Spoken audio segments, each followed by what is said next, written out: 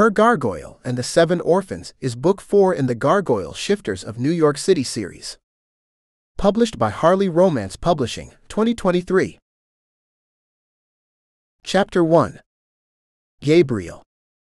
Our new apartment was incredible. Expensive, dark, and a little too edgy for my taste, but the security features were second to none.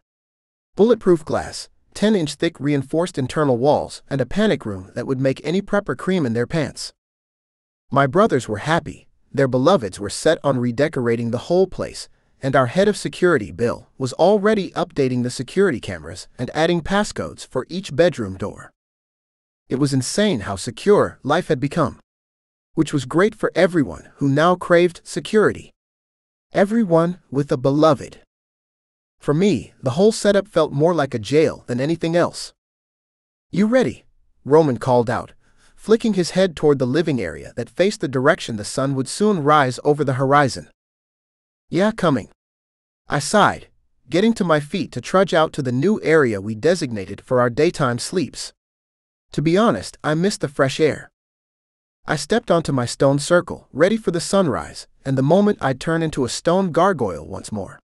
Ever since Rose had discovered that we could actually move our shifting places from the roof of the New York Public Library to our apartment with its supercharged security, everything had changed. We'd moved our 4 stone circles into the new location, and we spent every day there. Most nights too. Or my brothers did, anyway.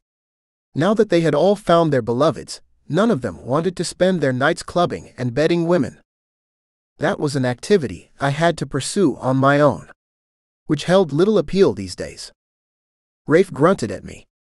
"If you miss the air, then go out tonight. Don't stay in with us." I, for one, don't miss the panic of waiting for the next attack on top of the library. Rafe knelt down into position, and I heaved another sigh. "You're right." And in a way, he was. I was definitely calmer now, not fearing the moments we were in stone form and helpless against an attack if someone tried to destroy us. My skin tingled as the sun rose, the early morning light stretching across the city like the fingers of God. My wings turned to stone, my feet shifted to claws, and I was pulled down into a crouched position that shrunk my frame into a size that fit with my gargoyle. Our bodies were frozen, but our minds were not.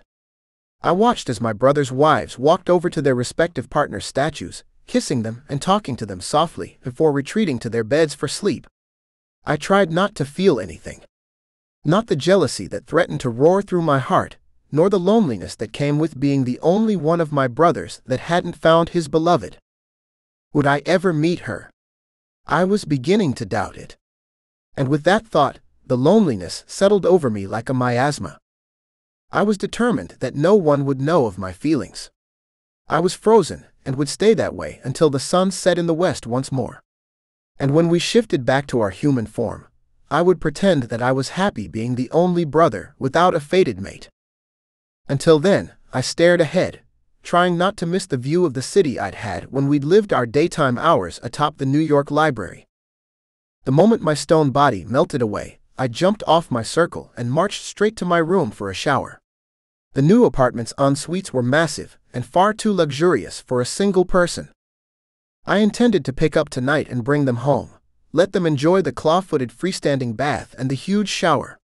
I'd been wanting to try that out for sex. I showered and changed into black slacks and a soft blue shirt. Then it was dinner time.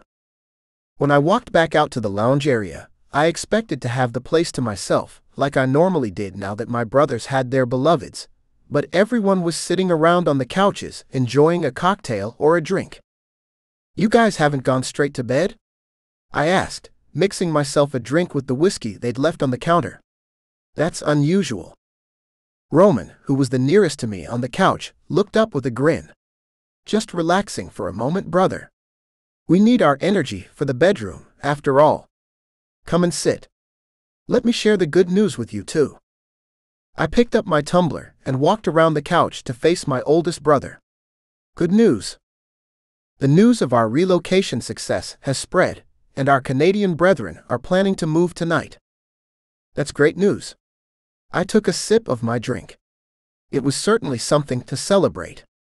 Too many of our Gargoyle cousins had been destroyed by the so far nameless enemy that seemed intent on killing every single one of us. What do the elders think? The room went quiet, and I glanced from one brother to the next. I couldn't help the amused smile that lifted my lips. Yeah, didn't think they would be so happy about it. They didn't like it when we moved our stone circles here, did they? The elders were sticklers for tradition. They preferred to keep things the way they'd always been done. Roman sat up straighter, pulling Chrissy in closer. They will have to deal with it for the moment. Until the danger is gone, we have no other choice. Resting here during the day is so much safer than where we were before. I still think we should move, Nate said, grabbing his beloved and kissing her hair. Texas, Australia. I don't care where. I laughed at his suggestion, then realized he was serious when his gaze settled on me. You must be joking, I managed to sputter out. We can't leave New York. Nate's eyebrows flicked up. Why not? I opened my mouth to reply, but nothing came out. The only argument I had was the fact that we'd always been here, and we should stay. Not a particularly compelling speech. In fact, it made me sound more like the elders than I liked. Nate crossed his arms over his chest. Well, I lifted my chin, annoyance at my brother making me bite at his tone. We've always lived here. Why should we be driven from our home? Nate made a PSSHHH sound. Rose and I are thinking of leaving. Her stepmother, as well as half of the city, are still looking for her. I blinked at my brother. No way. He really was serious. How long would you go for? Rose stood up and walked into the kitchen area, pulling some snacks out of the cupboard. For the women, I assumed. We couldn't eat anything but the freshest, rarest meat. A few months maybe, she answered instead of Nate. Once I turn 25, I can come back, inherit my father's fortune, then get the lawyers I trust to handle the rest. Anthony, Rose's security guard, stepped forward. The media were here again, Rose. They've been tracking me also, and have caught glimpses of you. Now would definitely be the time to move to one of your country estates. If we leave, we're not going anywhere that Natasha could find her, Nate said. We have money and property. We'll find somewhere safe to hide for a few months, and it won't be one of Rose's family properties. I glanced around the room at my brothers. What about the rest of you? Do you all want to leave? Rafe reached for his drink. Gabe, none of us actually want to leave. New York is our home. But after a lifetime of believing that we'd never be able to leave New York, I wouldn't mind going away for a few months. It'd be fun to travel a bit. Bella curled into Rafe's side. I'll go anywhere with you. The library can get along without me, especially if it is only for a few months. Only a few months, I muttered as I shook my head and walked into the kitchen. They were crazy. Leave New York? Never. Roman wandered into the kitchen and watched as I began to cook the steak I'd pulled out of the fridge. You heading out? He asked. I nodded, clenching my teeth against the wave of loneliness rolling over me. It was no one's fault that I was the only one without a beloved. Yes, of course I am. Chrissy and I will stay, Roman confided, speaking softly as the rest of the group continued to chatter about where they'd go if they decided to move. We don't have any wish to leave New York, though it would make sense for Nate and Rose to get away for a while. My steak sizzled for a moment on the hot pan before I slid it off and onto my plate. I sat down with my knife and fork, ready to eat. Yeah, I suppose it does. And after what Rafe had endured during one of the attacks, it made sense that he might want to get away too. I ate my meal, my brain awhirl with all the possibilities. I'd never thought we'd leave New York, and I certainly never thought that we'd split up. If Roman stayed here with his beloved and me, would the other two really leave us? Oh, look at this place. Bella gasped, showing her phone to Rose. The girls giggled and chatted about all the places they wanted to go, while I forced my steak down. I didn't want to leave, and I certainly wasn't going to stay around the apartment all night listening to these six get it on. As couples, of course. My brothers wouldn't be sharing their beloveds. Ever. I put my plate in the dishwasher and washed my hands. Okay. I'm off. I grabbed my cell and my wallet and headed to the door. Chaos? Nate called. I reached for the front door. Yeah, I guess. Best place to pick up some women. Anthony walked over to me and thrust out a large black card with silver embossed writing on the front.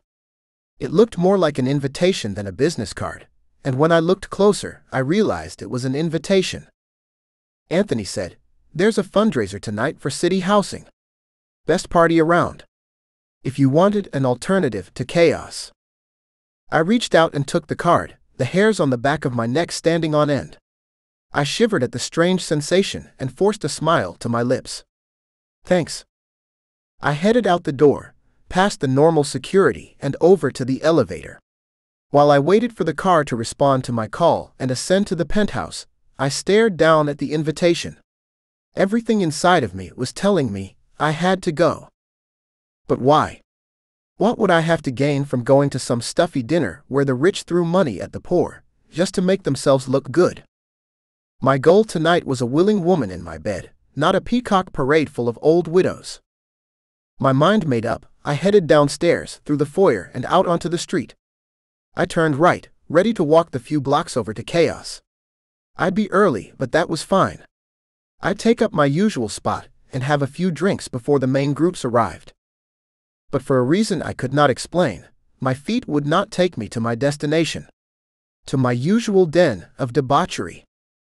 I tried again, mentally trying to force my legs to move, to take me down the street and away from our apartment building. But I could not go. No matter how hard I tried. Eventually I laughed and said aloud, "Fine then. I'll go to this damn peacock party."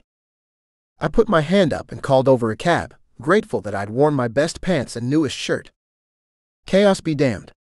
I had a charity fundraiser to attend. Chapter 2. Angelique. I had 7 foster children at home, and instead of being with them, like I should have been, I was on my way to a charity event my boss had organized. "You okay back there?" my Uber driver asked as I grunted and groaned, struggling to hike up my Spanx beneath my too tight black dress. "Yeah. Fine." I blew hair out of my face. I'd let Jenny, my 16-year-old foster daughter, do my makeup. She'd actually done a great job, if you viewed me in a mirror. But I was sweating and hated the feeling of such heavy-duty foundation. Seriously felt like face paint. The driver pulled up a block from the event address. "Here you go." I stared out the window. We're still ages away. And I was wearing heels that were going to murder my feet. I can't get any closer. There are limos for miles. I grabbed my bag and opened the door. "Thanks for nothing." The driver pulled away from the curb the moment my door was shut. I began the trek toward the large hotel, my feet already aching from the arched angle of my shoes. Fucking hell. I grabbed for the front of my dress, hiking it up with both hands as I balanced on my heels, and simultaneously gripped my clutch handbag beneath one arm. I should never have let my 14-year-old, Talia, talk me into wearing this stupid dress. She knew how much I detested going out. And if I had to, I preferred to wear more comfortable and far less revealing clothing. The city was busier than normal, especially for a Tuesday night. My Uber driver had been correct. Limos lined the street, making it impossible to get closer except on foot. When I finally reached the hotel foyer, I was hot and I was sure I was sweating, though I couldn't know for sure unless I touched my face, and with makeup no doubt threatening to melt right off, that was the last thing I wanted to do at this point in time. I marched up to the security guard and pulled my invitation out of my bag, shoving it at him. "Here you go." He took it without a smile and opened the door behind him. "Have a good evening, ma'am." Yeah. I muttered. My job tonight was to get as many donations as possible for our foster and adoption center, one of the few in the city that focused on older-aged children. My boss, Harris, rushed over to me in his gray suit. "Where have you been?" "Cool your jets, boss," I said, taking a deep breath and blowing it out slowly. "Breathe. Remember?" I reached out to straighten his tie and he let me, though he did roll his eyes the same way my teenagers did. This is an important night, Ange. I know, I said with another sigh, this one for me. I'm here. And I'm ready to work. Good. He tugged on his ill-fitting jacket. Because there's a lot of money here tonight, and we need to make sure that at least some of it is donated to us, and not just to the private homes. I nodded and turned to face the mass of people, dancing and drinking in the massive ballroom.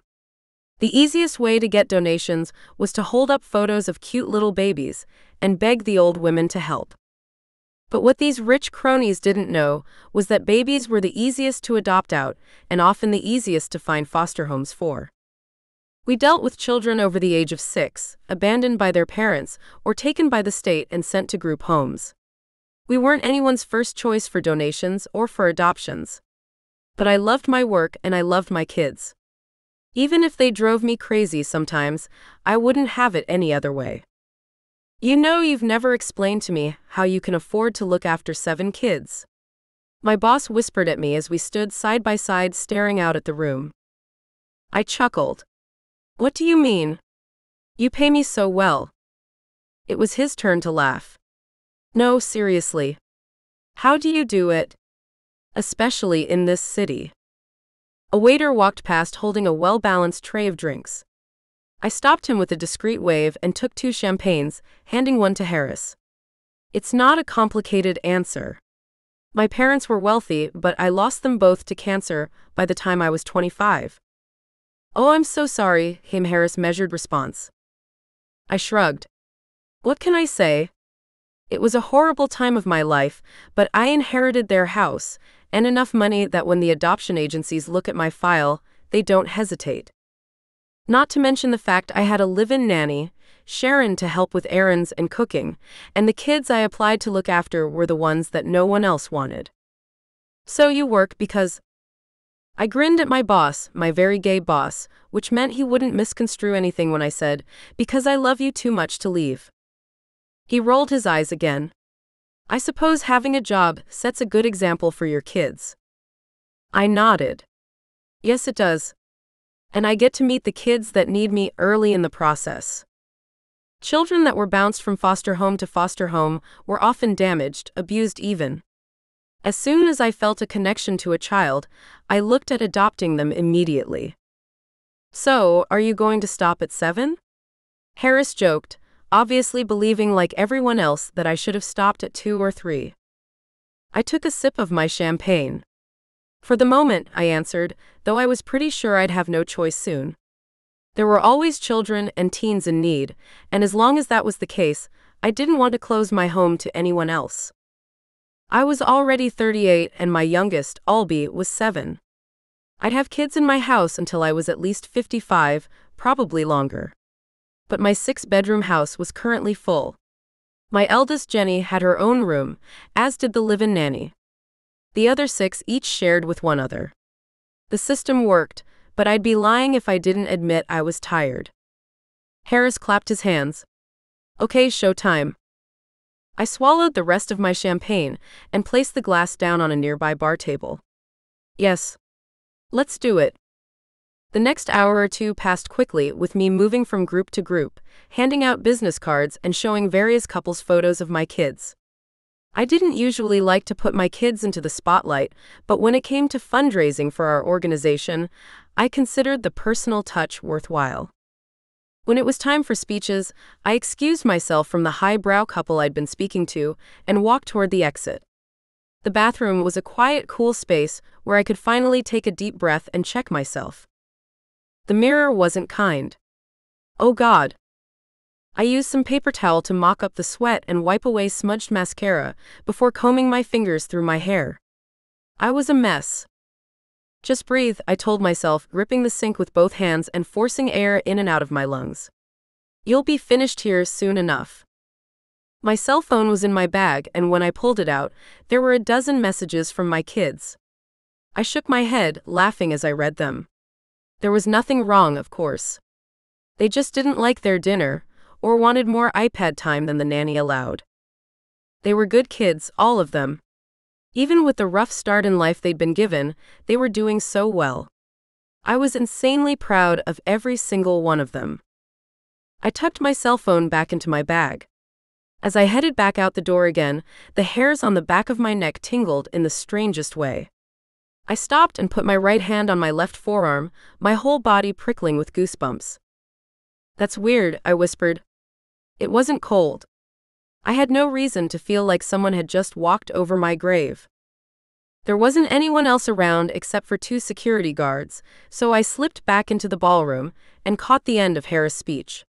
He wasn't the best salesman, but he was passionate about foster care, having survived the system himself. I snuck to a corner of the room where I could stand by myself, scanning the crowd for anyone else I might need to speak to. My gaze met a man across the room. He was standing with a group of young women, all fawning over him with bright smiles and touches to his shirt. As he lifted his chin and speared me with an intense stare, I tried to look away but couldn't. My gaze was stuck to him. His eyes flashed silver in the muted lighting and I gasped, finally managing to break the eye contact and shuffle sideways so I was no longer in his direct eye line. My heart was pounding and my flesh prickled with goosebumps once again, all over my body. I wasn't one for being superstitious, but I believed in my intuition. It had served me better than anything else in my life. And everything inside of me said that man was dangerous, for me. He had the power to change everything, and that was the last thing I wanted. It didn't make sense, of course. But it didn't have to. I had to get out of here. Now. I pulled out my cell phone and requested an Uber, assuming that the front of the hotel would be free of limousines by now. Once that was sorted, I kissed Harris goodbye and ran for the front entrance. I looked left and right, anxious about seeing that man again. Those eyes. I couldn't put my finger on what the problem was, but I needed to get away. I burst through a group of people mingling near the entrance, and had made it all the way across the foyer before a hand grabbed hold of my wrist, stopping me in my race to exit. "Excuse me." The male spoke politely, and I almost moaned aloud at the sound. His voice was like silk. Perfect in every way. I knew who it would be without even looking. I closed my eyes, not wanting to turn and see the man that I was trying to avoid. "Let me go. I have to leave." "Where are you going?" He gently tugged on my wrist to turn me around. I wanted to pull against him, to fight my way out of there. But I couldn't resist the tug of his voice and my own heart calling out to him. My gaze was lowered, focusing on his dark shoes. Finally, I dragged it up over his tapered waist and sky blue shirt to his face. A face that surely couldn't belong to a mere mortal. He was absolutely glorious in every way. My knees trembled beneath me. I stumbled away, dislodging my arm from his grasp. "I have to get home," I managed just before one of my heels snapped and I went tumbling. I cried out at the inevitable pain that was heading my way as I fell, only to be scooped up in the stranger's arms before I could hit the ground. "Oh wow," I gasped, wrapping my arms around his neck. How had he moved so fast? I was no lightweight, not by anyone's stretch of the imagination. But he carried me down the stairs like I weighed nothing at all, and instead of fighting to get down, I felt as safe and comfortable in his arms as I did in my favorite chair at home. I gaped at him, my mouth remaining open a few seconds too long as I stared up at his perfect face. "Where are you taking me?" "My home." He pushed through the glass doors until he stood on the sidewalk. He didn't put me down. "No, you can't take me to your place," I whispered, still embarrassingly clinging to his neck. Then I coughed to clear my throat. "I have kids. I have to get home to them."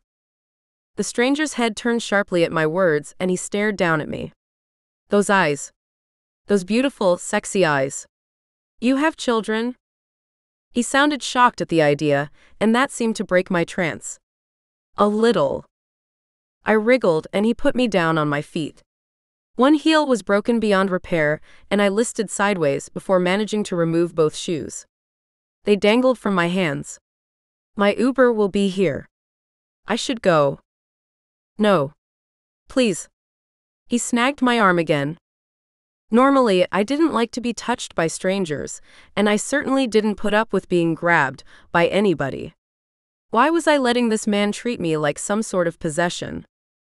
I straightened my spine and put on my big girl's voice. Listen. I have 7 kids at home waiting for me. I have to go. His eyes widened, just as most people's did when they discovered the size of my family. Did you just say? Yep. I nodded sharply, my stomach twisting with anxiety at the obvious sign that this guy was heading for the hills already, just like the rest of the men I'd met over time. 7 kids. I joke that we're like Snow White and the 7 dwarfs. Except 2 of them are already taller than me, and they go off to school each day, not the mines. The man in front of me quirked his head like he didn't know what I was talking about. My phone dinged and I dragged my head down to stare at the screen. Yep, my Uber's here. I waited for him to let go of my arm, but it didn't happen. Are you going to let me go? I asked finally. The Uber will only wait a few minutes. Can I please come home with you? The man's impassioned tone shocked me almost more than his words. To meet your family? I narrowed my eyes, unable to work out his motive. Do you foster children too? Surely this man had been invited to the event for his deep pockets, not his philanthropy. I'd like to learn more about you. Please.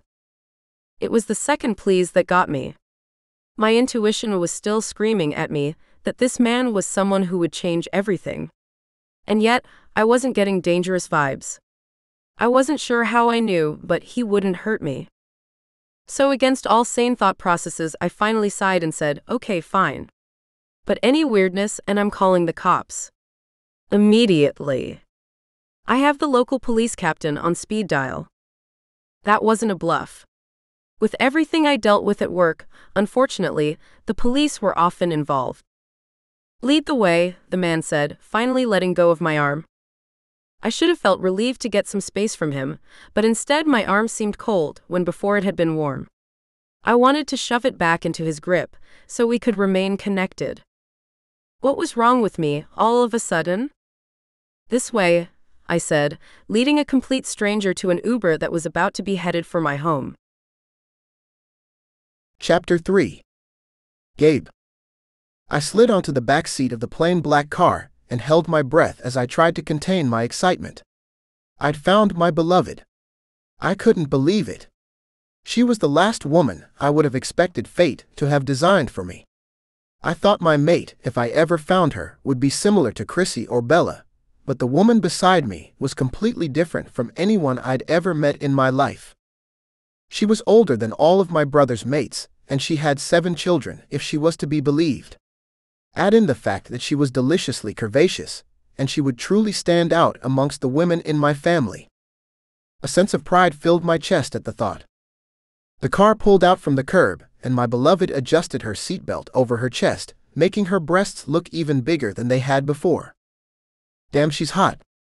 I cannot wait to get her beneath me in bed. I turned to face her, trying to distract myself from how beautiful she was, how desirable. My whole body throbbed with need for her. I wanted to tug her over to my side of the car and onto my lap and kiss the life out of her. Stop. I'm Gabriel. I apologize that I didn't introduce myself properly before. She glanced up at me, her cheeks flushed. I'm Angelique, though you can call me Ange. Angelique. I repeated the beautiful name, thinking about the word and the spelling. Wouldn't Angel be more appropriate? She blushed properly this time, her whole face turning a rosy pink that I could see in the dim light of the car thanks to my supernatural vision. No, she denied, her tone harsher than I expected. No one calls me that. Not since. She shrugged and didn't finish. All right, I hedged, wanting to immediately call her my angel, but since I didn't want her to throw me out of the car, I kept the words to myself. I'd watched her this evening, and her spirit was obvious. She was full of life, and I didn't doubt that she would call the police on me the moment I stepped out of line. She sighed heavily and rested her head back against the car seat. What a night. You didn't enjoy it? I asked softly, wanting to know everything about her all at once, but not wanting to startle her with too much intensity or weirdness. There was a lot for her to take in when I did finally tell her about who, or rather what, I was. It was work. She sounded as exhausted as ever I'd heard anyone before. Not that I mind, of course. I just hate all that pomp. I chuckled. Pomp? You mean the ridiculous clothes and designer brands, and people who believe they're superior to their neighbor? She lifted her head and stared at me. You? She cleared her throat with a rough cough. I assumed you'd been invited because you were someone who donated regularly. I grinned at her. No, I've never donated to that charity before. I was given an invitation by a friend. But I'm very happy to donate. Do you have a specific center or home that you wish me to write the check out to? She fumbled with her bag and pulled out a business card, handing it over with reluctance. I didn't mean to give you the hard sell here in the car. I shrugged. My brothers and I have all the money we need. I'd be pleased to donate to your cause.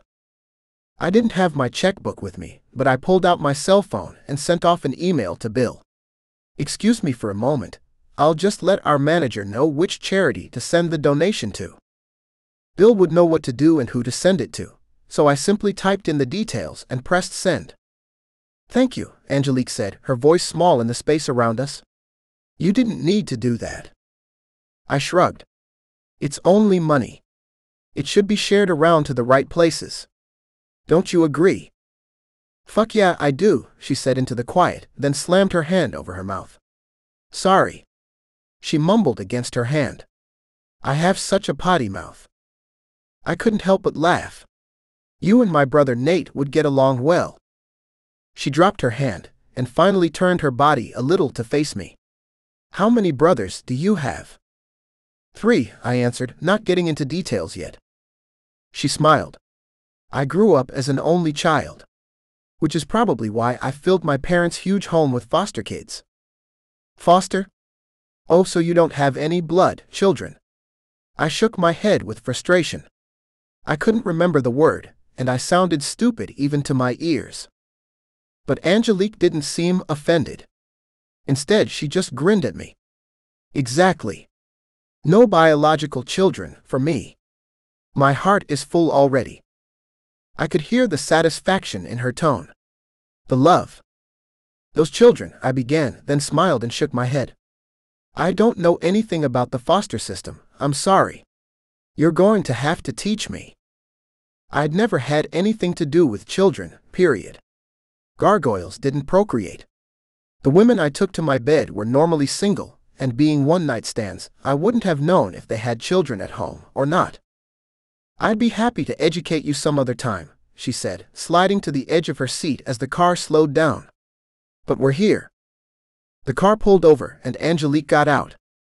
I followed her and was surprised to find myself standing in front of a large brownstone, not far from Central Park. Beautiful home. Thanks. She was already walking up the stairs. It was my parents' place. I inherited it 10 years ago. So her parents must have passed away. I'm sorry to hear that, I said, not knowing how to empathize since I didn't have parents. But it must be nice for your children to live in such a beautiful area. Central Park is just a stroll away. We'd reached the front door and she turned to stare at me. You worked that out quickly. I smiled at her. I know New York well. I've lived here my whole life. Me too. Angelique slid her key into the front door. I didn't want to tell her that I'd already lived 5 times longer than her, so I simply followed her into the beautiful foyer. She hesitated when she saw I had followed her in, but didn't kick me out. Instead, she locked the door behind me. 2 girls with big eyes and long pajamas on ran down the stairs. Mom. You're back. How was that? They stopped when they saw me, their sudden wide smiles hinting that it wasn't normal for Angelique to bring a man home. Girls, this is Gabriel. She waved at me and I smiled and nodded, not entirely sure how I should greet them. Gabriel, why don't you have a seat in the front room? I'll just go check on the kids and say good night. Take your time, I said, waving at the girls. They squealed and ran up the stairs once more. I walked into the front sitting room and glanced around at the family portraits and bookshelves lining the walls. On the mantelpiece was a Christmas photo, Angelique surrounded by children, all laughing and dressed in identical pajamas. I picked up the photo and stared down at a moment of pure happiness. That was last year. I turned to see Angelique standing in the doorway. She had changed into a pair of blue jeans and a black sweater. She looked just as beautiful and a lot more comfortable than earlier in the evening. "It's the perfect family photo," I said, placing the frame back on the mantel. "You all look very happy." She hummed, then laughed a little as she walked up next to me and pressed her fingertips to the glass. Albie was in one of his terrible moods, and Jenny, well, she didn't even want to be in the picture. She thinks she's too old to be doing some silly family thing. I stared at her, once again hearing nothing but love in her voice. "And yet, you got the perfect picture." She nodded. "I love them and they know it. That love changes everything." She turned to look at me as she said those final words, and they echoed in the room like the gong of a church bell, reaching far and wide, changing the air and the mood of both of us. I couldn't resist her a moment longer. I stepped forward and claimed her lips with mine in the next breath, unable to keep apart from her for another second. She was warm and soft in my arms, perfect in every way. I cupped her cheeks with my hands, holding her face as I encouraged her mouth to open and deepen the kiss, tasting her sweetness. She moaned and pressed her hands to my chest, gripping my shirt as though she were afraid that I was going to get away. I smiled against her lips as I lifted my head and said, "I'm not going anywhere." She blinked up at me, and the fog of passion began to lift. "Oh, you can't stay. I don't have men in the house. Not that I really have men at all, but the kids. I can't." My body burned for her, and my shifter's need to claim his mate was riding me hard. "Then would you come back to my place?" I asked, feeling a shiver shoot through her. "I only just met you," she whispered, biting her lip in a way that made me want to drag her to the floor and have my way with her. "I know, but time doesn't matter." I cupped her face once more. "Our connection will be forever." She frowned up at me this time. "What are you talking about?" I was losing her, I could feel it. This wasn't a woman easily seduced, even with our soul-binding mating bond. I stepped away, afraid to scare her and racking my brain to think of a way to keep her in my orbit. "Will you meet me tomorrow night?" "How about during the day?" she countered. I shook my head. "I can't. But after sunset, I can meet you. Anytime. Anywhere." My heart pounded, panic setting in. I couldn't leave her here. What if something happened to her? Perhaps you would like to have a drink? Or a talk? I asked, not wanting to leave yet. "It's barely midnight. If you're not too tired, we can do something with our clothes on." Angelique crossed her arms slowly and deliberately across her chest, making me smile. She was trying to be all strict and annoyed at me, and all I could think about was how delicious her breasts were going to taste when I had them in my mouth. We weren't going to do anything with our clothes off. She hissed the words at me, as though she was actually angry. I lifted my gaze to meet her eyes, and in her dark vision there were flames of annoyance I hadn't expected. "Really?" I asked, raising an eyebrow at her. "Yes," she declared. I had to prove her wrong. Chapter 4. Angelique. This guy was absolutely crazy if he thought I was going to do anything even remotely sexual while my kids were sleeping upstairs. I was their moral compass, their safe space. Gabriel closed the distance between us and kissed me. I gasped against his lips, not wanting to respond, but his warmth seeped into me. His lips coaxed mine in the best way, his hands crept around my waist, his body pressed against mine. Everything about him was seductive and drew me in, whether I wanted him to or not. My lips opened against his probing tongue, and my arms uncrossed to let him closer. He groaned and moved his hand up to grip my face. I whimpered with longing and grabbed his shirt to pull him closer. I needed more. His hands went to my ass, grabbing me tight and pulling me against his hard body. Damn, I wanted him. So much. There was an emptiness inside me I'd never known before. I had to have him. Here. Now. Fuck the consequences. I tore at his shirt until the buttons popped and his skin warmed my palms. A shiver of absolute pleasure and something akin to knowing passed over me. I pulled back, something I wasn't sure I'd be able to do. I was too far down the hole. Somehow, I managed it. I stared up at him, my eyes barely open under the weight of my desire. He stared back at me, his eyes silver, like the frame around my kid's photo. Silver, that's just not possible. Is it? What are you? I whispered. Why do I feel like I know you? He lifted his hand and brushed my hair back off my face. Because you're my beloved. I blinked, my heart leaping at the declaration, though I wasn't even sure what it meant. You're what? He kissed my lips, softly this time, but the heat in my blood had cooled and I could think again. I pulled away gently, not wanting to offend him, but needing to know the truth. Please explain what you mean. Gabriel clenched his jaw, a muscle in his cheek ticking, then he nodded.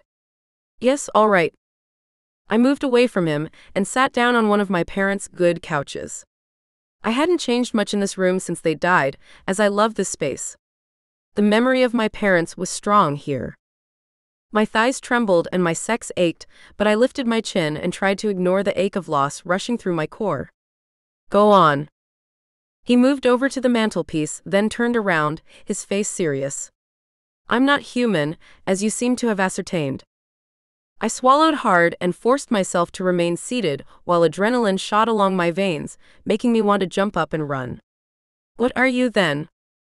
I'm a gargoyle shifter, he said with a completely straight face.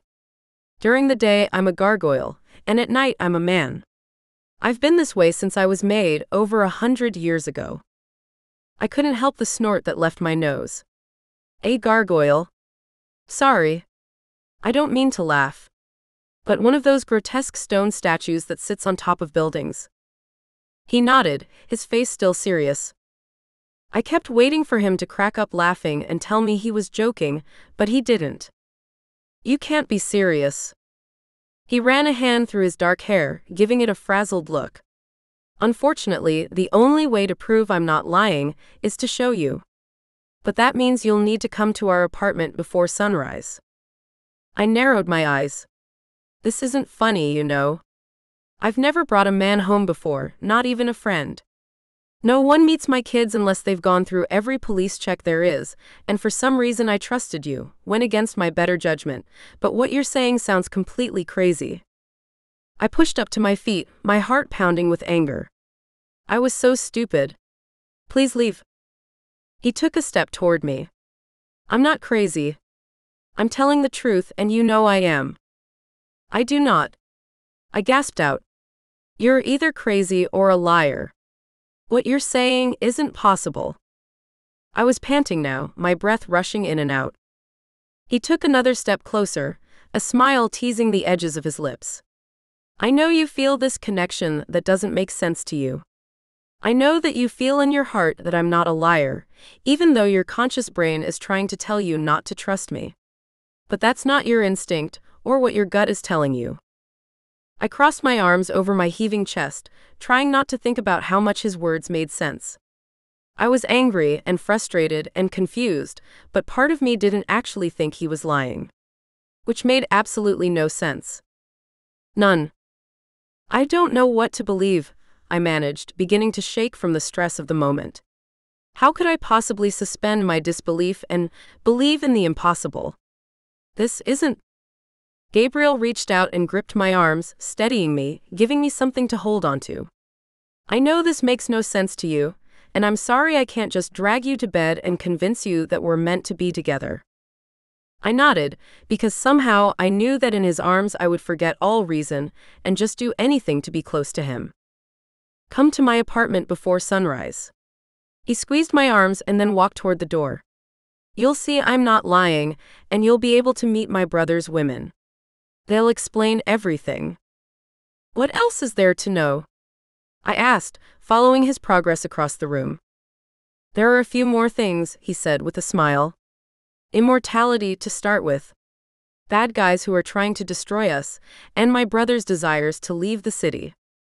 Oh, I couldn't leave New York, I said with a shake of my head. My house, the kids, my whole life is centered here. Gabe grinned. I agree with you. I don't want to leave either. So, will I see you at 5 a.m.? I couldn't stop the shudder that passed through me at the idea of getting up that early. I'm not sure, I answered honestly. I wanted to, but whether I would actually go see his apartment. I wasn't sure. You'll need to send me your address. He walked over to the desk in the corner of the room, picked up a pen, and wrote on a piece of paper in front of him. Here's our address. My brothers and I all live together. Are they shifters too? I asked, smirking a little at saying the word. He turned silver eyes on me that stopped my smile in its tracks. Yes. They are. He stepped toward the door. I want you to know that as my beloved, I will miss you for the next few hours. It will hurt for us to be apart. We're meant to be together now that we've finally met. Our hearts and souls are designed for one another. The poetic words coming from such a sexy man was a strange thing to hear. Almost incohesive, and yet it sounded like perfect sense. You're talking about soulmates, I managed to gulp out. A notion I'd never put much stock in. Until now. He nodded. Yes, and even though I know how much it's going to hurt, I'm afraid the separation might be necessary to prove to you how important we are to each other. My breath caught in my throat as my ribs squeezed tight. What do you mean? But I knew the answer. I was going to bed alone, as I always did. And I could already feel a cold hollowness stretching out like the vastness of the ocean. See you at 5. He strode to the door, opened it up, and closed the door quietly behind him as he left. I rushed after him, yanking the door open to call out, but he was gone. Vanished. What the? I moved onto the porch steps and looked up and down the street. How on earth did he manage that? I shook my head as I went back inside, firmly locking the door behind me. I leaned back against the door, my heart still racing. What the hell had just happened? Mom. Is he gone? The loud female voice floated down from upstairs. I groaned and took to the stairs, one hand on the balustrade in case my wobbly legs gave out from under me. I'm coming, Jenny. I hurried to my eldest daughter's room, opening the door to find her in bed where I'd left her, and the side table lamp casting a soft glow over the room. Can't sleep, sweetheart? I walked over and sat on my daughter's bed. Jenny was my eldest and the first child I'd ever fostered. She'd been 9 at the time and had been an underfed, timid little girl with brown eyes. Her pain had broken my heart from the first time I'd seen her. She was glorious now. Healthy and strong, full of life. I wanted to stay up and find out what happened tonight. She grinned at me. I sighed and turned to face her properly. The event was overwhelming, too hot and stressful. As always. Jenny rolled her eyes in the dramatic way that only teenage girls had. No. I mean about the guy. I couldn't help but smile at her enthusiasm. Oh, you mean Gabriel? Yes. Do you like him? Is he still here? No, he just left, I said, narrowing my eyes at her. You know I don't have men here. I want to set a good example for you. Jenny smiled at me. We want you to be happy, not live like a nun. You make me happy, I said, reaching over and squeezing her hand. But that doesn't mean you have to be alone forever. Jenny said, showing wisdom and understanding beyond her years. I stood up and kissed her on the head. I'm going to bed and you need to sleep, sweetheart. You've got school tomorrow. I walked to the door and Jenny called out. See you at breakfast. I stopped. More than likely. I do have an early meeting, so if I'm not there for breakfast, I'll come home early and see you after school. Jenny nodded and slid down in her bed until her head was on the pillow, and she closed her eyes. She slept most nights with her light on, feeling safer that way. Good night, baby girl, I said, and closed the door behind me. I'd never lied about a meeting or work before, and I hated that I'd just done it. But what was I going to say? that I had this strange inclination to go and see if the guy I'd just met was full on crazy or just halfway there. I went to bed and tried to get some sleep, getting only a few broken hours before I was pulling myself out of bed to call an Uber. "You're crazy for doing this," I told myself, even as I was texting Sharon, my live-in nanny, to let her know I had to leave before breakfast. It was cold enough to make my nose tingle as I locked my front door and headed down to the Uber waiting for me. But I wasn't stopping. Gabriel had been right. My instincts told me that this man was special. That he and I were connected on a level that I couldn't explain away with logic. Did that mean that I thought he was really some sort of stone statue shifter thing? No, but the only way to rid myself of this strange obsession I already had with him was to recognize the truth about him. He had to be crazy. And when that was confirmed, I would be able to go on with my life without wondering what I'd missed out on. Chapter 5. Angelique. I arrived at the expensive apartment block, told the concierge who I was, and they immediately showed me to the elevator and swiped a card that would allow me access to one of the penthouse apartments. I'd never seen a lobby with two discreet-looking security guards, but this one definitely had them. The doors closed, and the elevator rose straight up to the floor Gabriel had indicated. My stomach was tight and my hands clenched into fists at my sides. Relax, relax, relax. The doors opened, and there was a wall with a door in the center, and another two guards waiting. I gulped and stepped forward without getting out of the elevator car. Am I in the right place? An older man stepped forward so I could see him more clearly, and put his arm out so the elevator door wouldn't close. Angelique? I nodded. He smiled and kindness shone in his eyes. Yes. You're in the right place. Please come this way. He gestured to the large door and I followed him, the hairs on my arms prickling with unease at seeing the weapons the two guards were holding. Is there a problem in this building that so much security is needed? I asked the gentleman in a quiet tone. A lot of break-ins, perhaps? The man didn't answer my query. Instead, he opened the door and held it open for me.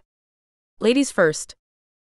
Normally I would have insisted he go first, but this was obviously a man of my father's era, and he was being polite, not sexist, so I hurried into the apartment at his request. My jaw dropped. Wow. What a view. The glass windows stretched from floor to ceiling, straight across the apartment and showing the most incredible skyline I'd ever seen. Angelique. You came. I turned to the familiar voice. Gabriel was walking toward me from the kitchen area. I inhaled sharply, feeling the tug of desire deep within me once more. How did you sleep? He asked. I almost punched him in the arm for his teasing tone. Not well, but thanks for asking. I'd slept terribly, and although I wanted to blame the lateness of the hour or the wine I'd drunk, the truth was I'd missed Gabriel every minute, and my huge bed had felt cold and lonely without him. Which made no sense at all. I'd only just met the man. Come see the view. He took my hand and tugged me closer to the windows. And excuse the strangely dark furnishings. My sisters-in-law have replaced a lot of the decorations, but they are still to attack the kitchen, amongst other parts of the place. I hadn't really noticed the darkness before, not with that magnificent view taking my attention, but now that I looked around, I couldn't help but smile. He was right. So dark and brooding isn't your style? He shrugged. It's a little too dark in here.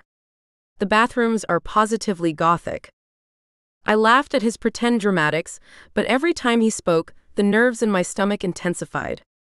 What were we to each other? What was this strange yet beautiful connection between us?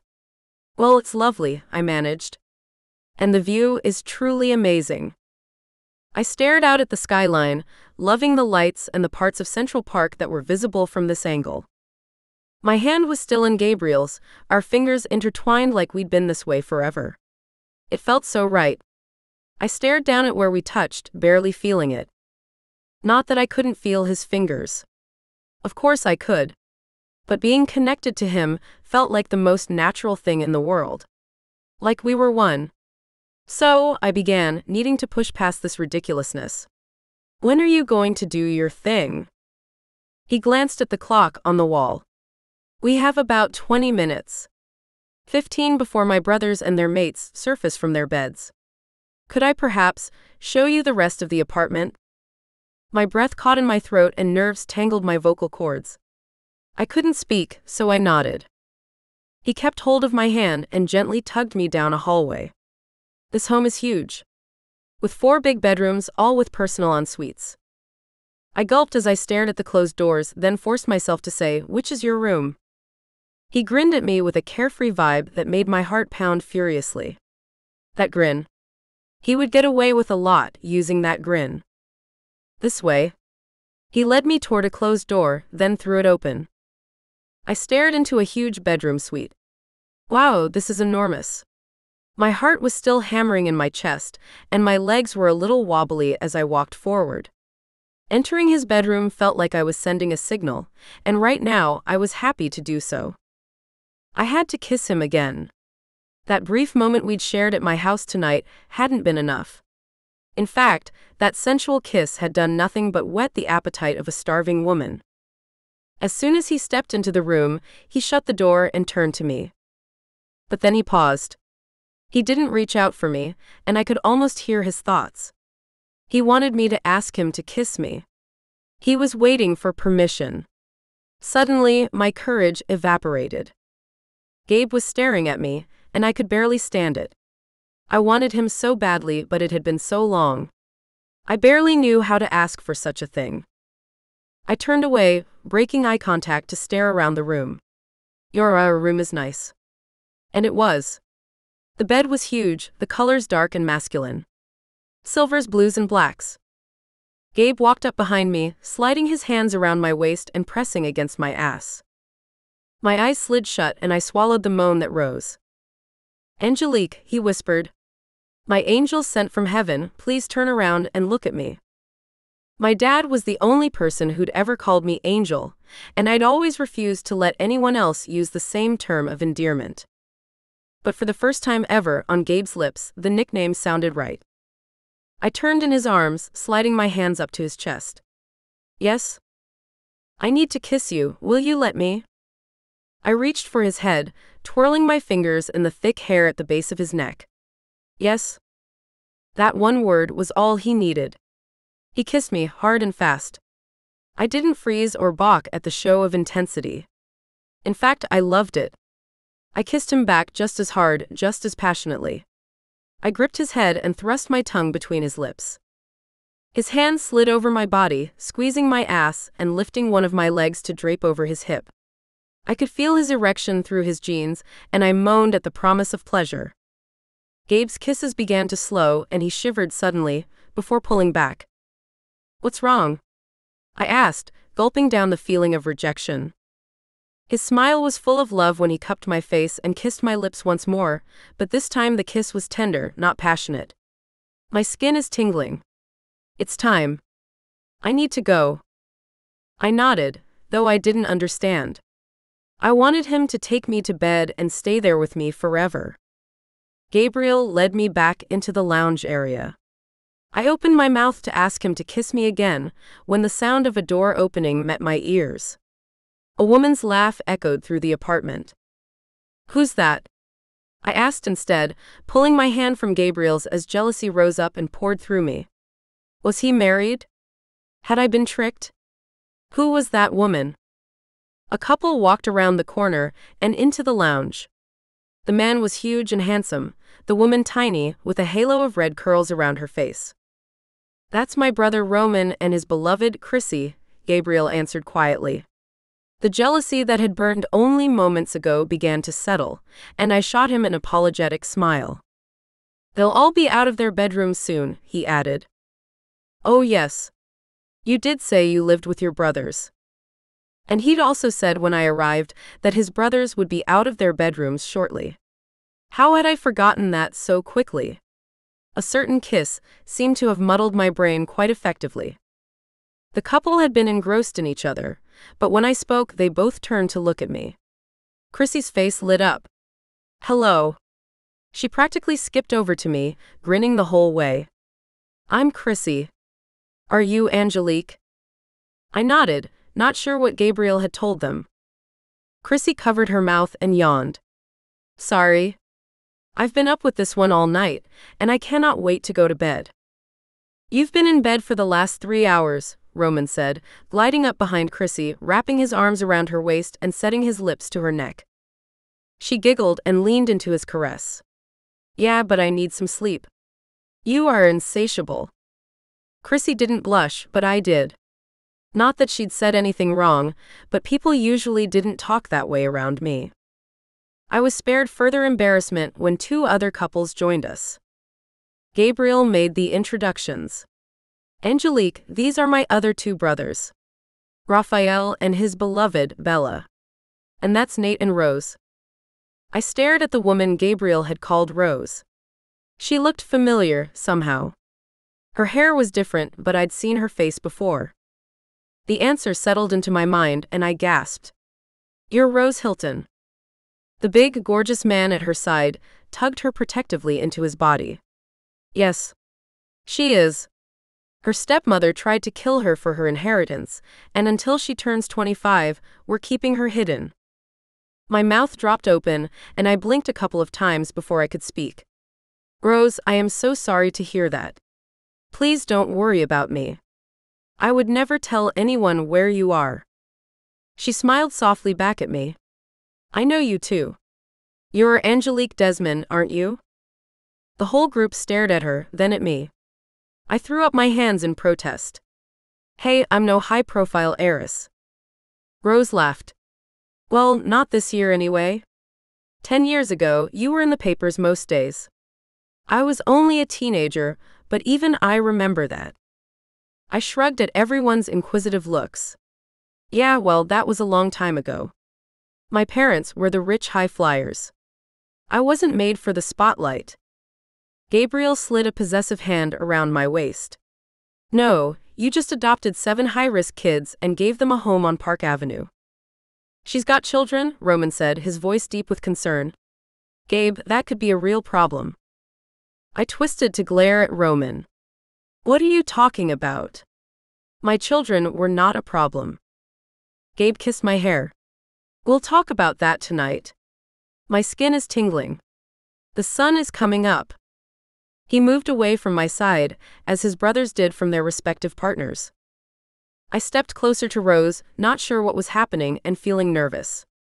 Rose linked her arm with mine, and we all stared out at the lightening sky, before Rose and I focused again on the men in front of us. How much did he tell you already? Rose whispered. I'm not sure, I answered truthfully. How much is there to know? Bella, the woman standing with Chrissy, laughed. Lots. But you know they're about to turn into stone statues, right? I stared at her, then shivered all over. He said that's what would happen. But I mean, it's a bit hard to believe. Right? Rose snorted out a laugh.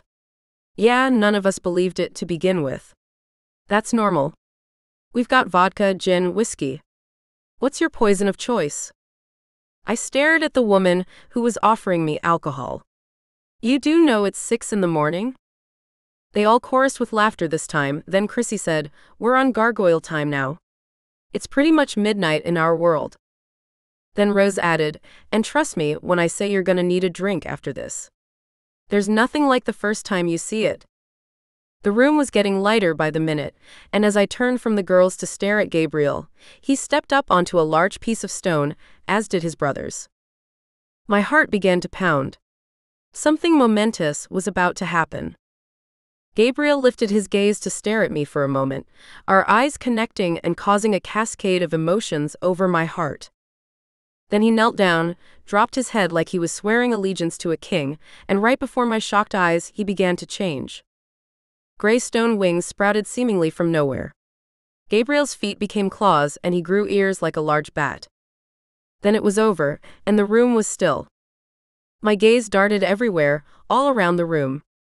Gabriel and his brothers had simply disappeared. In their places knelt 4 different gargoyles. All grotesque, angry-looking monsters. I stumbled backwards until my legs hit the couch, then I collapsed onto the cushions. I can't believe it. I panted out the words, hyperventilating. Take some slow breaths, Rose said. I don't think we have any paper bags. Maybe breathe into your hands for a minute. I nodded, doing as she said and trying to slow my panic. This is normal for you. Rose sat down next to me and held my hands with hers. Don't talk. Breathe in. Hold. Then out. I dragged air into my lungs, holding my breath for a couple of seconds, then slowly exhaling. Keep going, Chrissy said, setting a tumbler down on the coffee table and pouring a whiskey. You like it neat? Or do you prefer to mix it with Coke or something? I couldn't think clearly enough to answer her. I extended my arm and made a grabby sign with my hand. If this was medicine, I'd take it straight. Chrissy picked up the drink and handed it to me. I threw it back, gasping at the horrible burn and taste, but swallowing it down nonetheless.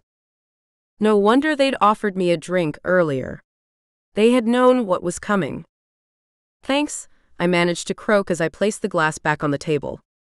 Then I blew out another long breath, and finally began to feel human again. My brain was now semi-functioning. That was not what I expected. Chrissy poured another shot into the same glass, but I shook my head. I didn't need any more alcohol. The first one was still warming my insides. What were you expecting? She asked in a curious tone. To turn up and find out Gabe was insane? Pretty much. Then why'd you come? Rose asked, her lips twisting into a smirk. If you think someone's actually crazy, you don't turn up at their house at 5 in the morning. That's how you end up as a crime victim on the news. I flopped back against the couch cushions. You're right. I was stupid. But I shrugged, unable to explain the compulsion that had brought me here. Though it seemed I didn't need to explain. Chrissy shook her head. You're infatuated. That's totally normal when you meet your mate. I rubbed my hand over my face. Oh God, don't you guys go on talking about that soulmate shit too. That's for kids and fairy tales. Okay, then explain why you're here, Rose demanded. I opened my mouth to respond, then snapped it shut again when I realized I didn't have an answer. Bella walked up to touch Chrissy on the arm. I'm going to bed for a few hours. I've got an afternoon shift. Bella nodded at me. Nice to meet you, Angelique. I got to my feet, my head fuzzy with shock and tiredness. It was all a lot to take in. I need to go too. I've got work as well. You okay to drive? Chrissy asked. I got an Uber here, so I'll do the same to get home, then off to work. Rose walked me to the door, and I indicated to the security guards who stood there with their automatic weapons strapped to their backs. Are these guys for your safety, Rose? She shook her head. No, well, I suppose they are. But it's for all of us, not just me. When I met Nate, the guys already had an incredible security force. How come? I asked. The polite man who'd greeted me when I first arrived took a step toward me. Allow me to escort you downstairs, Angelique. I will answer your questions as much as I'm able to. Thanks, Bill.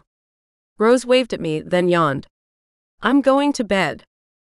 She turned and left, and I walked into the elevator car with the man Rose had called Bill. As soon as the doors shut, he turned to face me. A few years ago, all the gargoyle shifters in the country started to be systematically eliminated. My mouth dropped open. Why would anyone do that? We don't know, Bill answered. The Mansovich brothers, Gabriel and the others, do not pose a threat to anyone. They do not harm humans, ever. Even before they met their beloveds. They drank too much and slept their way through every available New York woman in the last century, but there's been nothing in their behavior to explain why any group would want them killed. I blinked rapidly, hot tears forming in my eyes. So they're safe now? Up there. Frozen in place. Unable to move. Oh. God. No wonder they had such high-level security. It must be terrifying for Gabe and his brothers to be frozen in stone and know that someone out there wanted to hurt or kill them. Should I leave? I said to Bill. Maybe I should stay. Would an extra set of eyes help? I wasn't much good with a gun. Bill shot an amused smile my way, and I had the urge to whack him. Way too many people this morning had looked at me in the same way. With pity. The brothers are safe here. We have the best staff around. The doors opened, and Bill indicated to another man standing in the foyer. He was wearing a suit almost as nice as Bill's, and from his watchful stance, it was clear he was also security. I'll introduce you to Anthony. We walked into the bright, clean foyer, and the man, who looked to be in his mid-30s, came toward us. Good morning. I nodded at him, and Bill made the introductions. Anthony is Rose's personal guard, and Angelique is Gabe's beloved. Anthony's eyebrows flicked up. So, the set is complete then? I closed my eyes for a moment as a wave of fatigue passed over me, then I forced myself to speak again. Please don't announce that to the world, Bill. I still have to process what I just witnessed, as well as the whole concept of mates, or beloveds. I haven't decided what I'm going to do about it. Both men coughed over apparent laughter. I gave Anthony my most annoyed look. What are you laughing about? If I've learned anything this past month, it's that you don't have much choice over this beloved link thing. Rose was besotted from the moment she set eyes on Nate, and from what the other women have said, it was the same with them. I groaned and rolled my eyes. Well, could you not shatter the illusion that I have some control over my life, please? Bill handed me a business card. This is my direct number. If anything happens or you need us, please call. I took the card, though I doubted I'd need it. Thanks. I'll see you later, I guess? Anthony nodded. I'm on day shift, and the guys return to their human form at sunset, in case that wasn't explained already. It wasn't, I said, already planning how I could get back here tonight with all the other things in my life I needed to juggle. So thanks again. I walked away before I gave myself another reason to stay. Chapter 6. Gabe. I'd never spent my day dreaming about my beloved. Until now. Instead of sinking into the partial sleep that I usually did to while away the time in my gargoyle form, my mind raced with questions and worries about Angelique. What would we do about her 7 children? What would she think when I told her that we all weren't safe? Would she choose to stay away from me until I could find a solution to our problem? I couldn't stand that idea, though it seemed the most likely.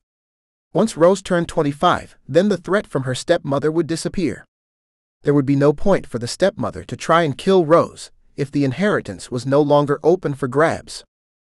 And once we finally caught the men behind our attacks, then we could continue our life stress and worry-free.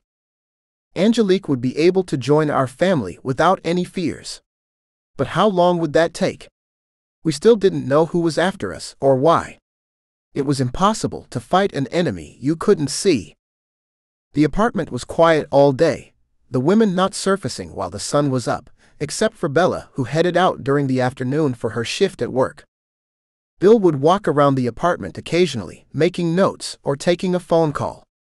Other than the security guards shifting position, the place was incredibly peaceful.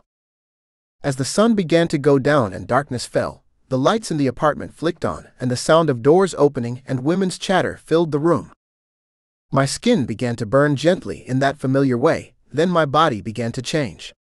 My wings shifted and floated down my back once more, no longer stone.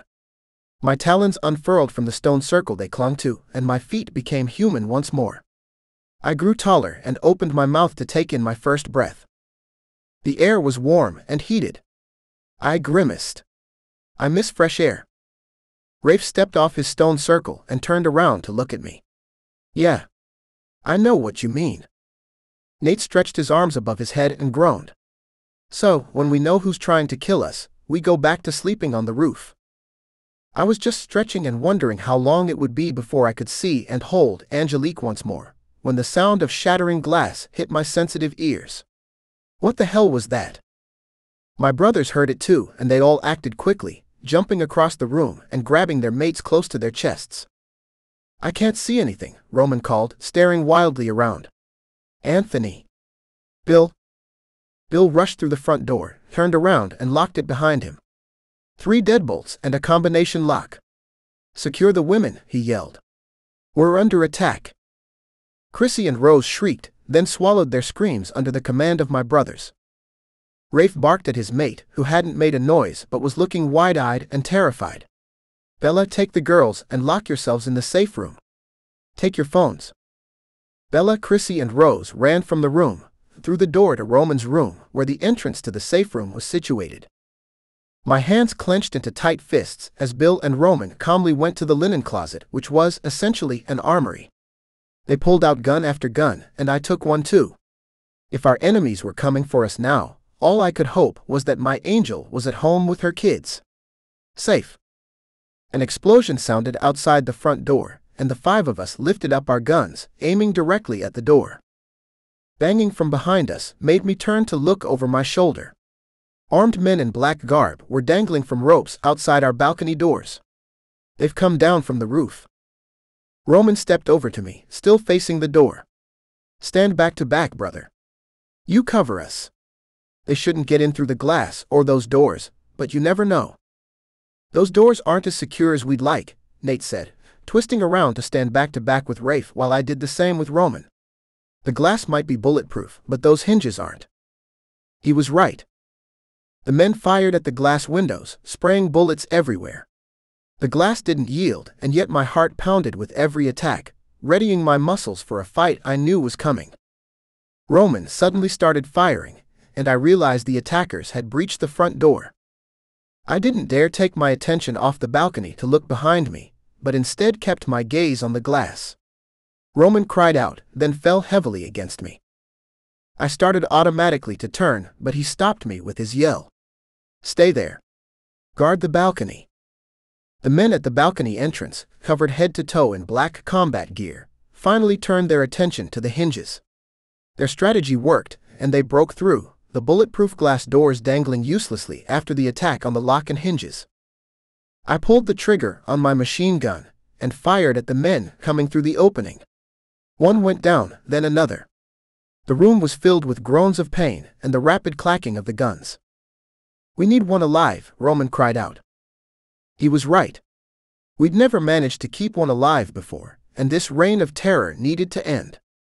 The only way to do that was to question one of these attackers. Nate. I called out to my brother without glancing over at him. Go low. I turned my gun to the remaining men's legs, taking out their knees. 3 of them stumbled and fell. Nate killed the other 2. I charged forward, turning my gun around and using the shoulder piece to bash one in the side of the head, then the other. They fell to the ground, unconscious. Pain exploded in my shoulder just as Nate ran up and punched the 3rd guy in the head. The guy fell, senseless, the gun he'd just used to shoot me with clattering to the ground. I fell to my knees, white stars covering my once clear vision. What the hell is that? Nate fell to the floor beside me. He shot you. I know, I tried to say, but my mouth wouldn't work.